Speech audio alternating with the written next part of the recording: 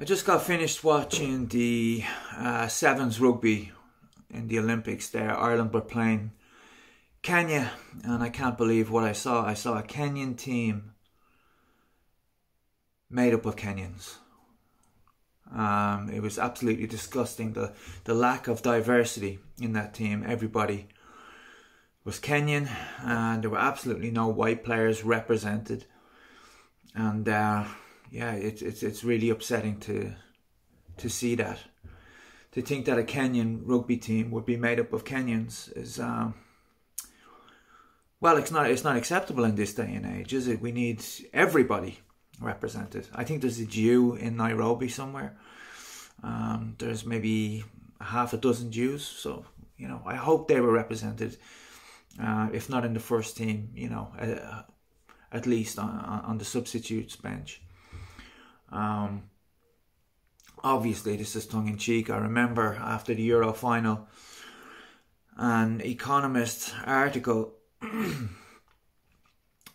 commented on the lack of diversity in the Italian team.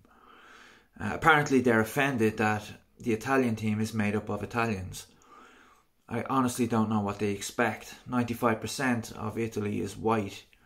It's statistically very unlikely that there would be a black player. Balotelli is the only player I remember in recent times that is black playing for Italy. So why is this game only played in one direction, this diversity nonsense game? Why is nobody looking at Kenya or Somalia or Ghana and wondering why there is no racial diversity? Why is it only white European countries that this ridiculous game is played with?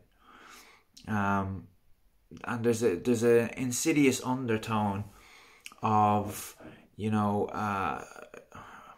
racism or some kind of bigotry, that if we don't have a black guy in the team, that there must be a milieu there that is not amenable to racial tolerance or whatever, which I think is despicable.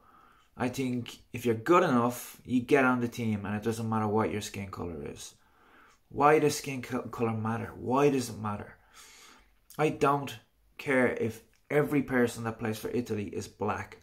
I don't care. As long as they're the 11 best players in the country, it doesn't make a difference to me. Why does it make a difference to people if they're all white? And why don't they go to predominantly black countries and harp on about there being no racial diversity in those countries and on those teams? There's nothing I hate in this world as much as double standards. And I'm sorry, but all the double standards lately have come from the left.